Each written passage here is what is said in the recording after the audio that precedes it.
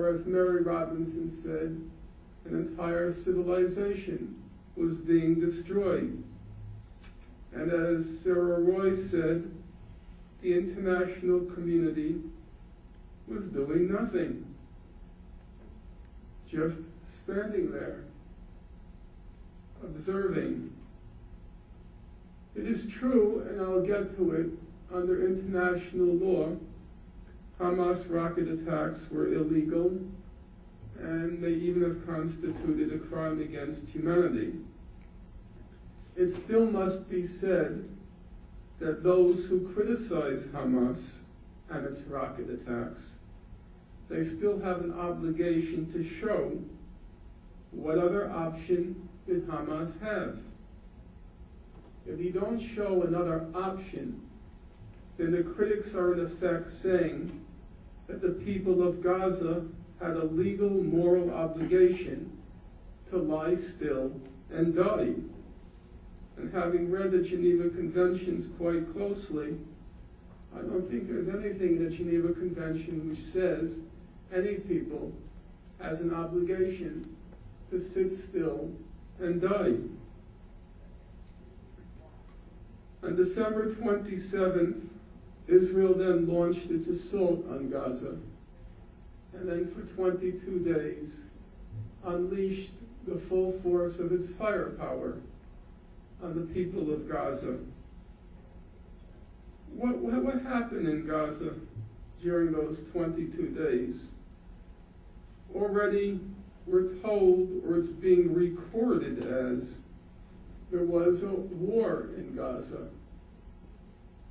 Now, it seems to me a minimum condition for a war is there has to be two sides shooting at each other. If you don't meet that, so to speak, to use the fancy term, threshold condition of two sides shooting each other, it's hard to characterize what's happening as a war. Well, were two sides shooting at each other in Gaza? Let's see. After the events in Gaza, the Israelis were very proud of what they did. They walked around saying, we sure show those Arabs who are in charge now. And now the Arabs are afraid of us again, what they like to call their deterrence capacity. Deterrence capacity is just a fancy technical term for restoring the Arab world's fear of Israel. And now they boasted, we sure show those Arabs who wins and who loses in war. But then one Israeli commentator, he was rather disturbed by these claims of the Israelis. He said, an important Israeli strategic analyst, he said, it is very dangerous for Israel to believe it won the war when there was no war. In reality, not a single battle was fought during those 22 days.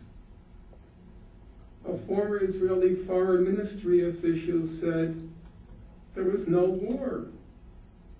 Hamas sat in its bunkers and came out when it was all over. There was no fighting in Gaza. There was no fog of war, as some people like now to claim in order to excuse what happened. Israel began the attack with an air assault on Gaza the first week. And in the course of the full 22 days, there were 3,000 air sorties over Gaza, combat missions over Gaza by air. Every plane returned. No plane was down.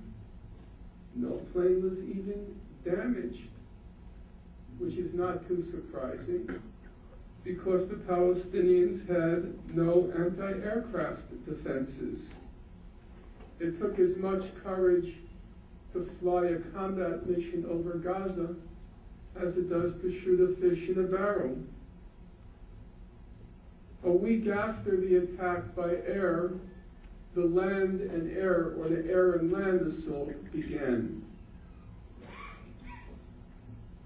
Israeli soldiers were equipped with special night fighting equipment.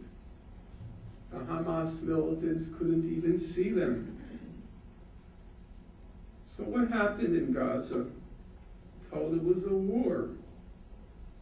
But then after this alleged war, that wasn't a war, many Israeli soldiers who were in Gaza, they gave public and private testimonies about what they experienced. So listen to them, and you judge for yourself what happened in Gaza. Soldier, there was nothing there. Ghost towns, except for some livestock, nothing moved. Soldier, most of the time it was boring. There were not really too many events. Soldier, I did not see one single Arab the whole time we were there, that whole week. Soldier, everyone was disappointed about not engaging anyone. Soldier, usually we did not see a living soul, except for our soldiers, of course. Not a soul. Soldier, go ahead and ask soldiers how often they encountered combatants in Gaza. Nothing, no one. Soldier, there was supposed to be a tiny resistance force upon entry, but there just wasn't. No battles, no enemy in the field, nothing, no one, not a soul. But that's only half the story. The other half of the story casts the first half in a quite illuminating light. Some of you, most of you, all of you, are computer savvy. So when you get back to your rooms, enter the words on Google, breaking the silence. Breaking the silence. And what will come up on your screen will be a compendium of soldier testimonies on what happened in Gaza. And then, when you have that compendium up on your screen, then enter the word under the search function. Enter the word insane. And you'll perhaps be surprised, there are 7 references to the word insane. Because one soldier, after another,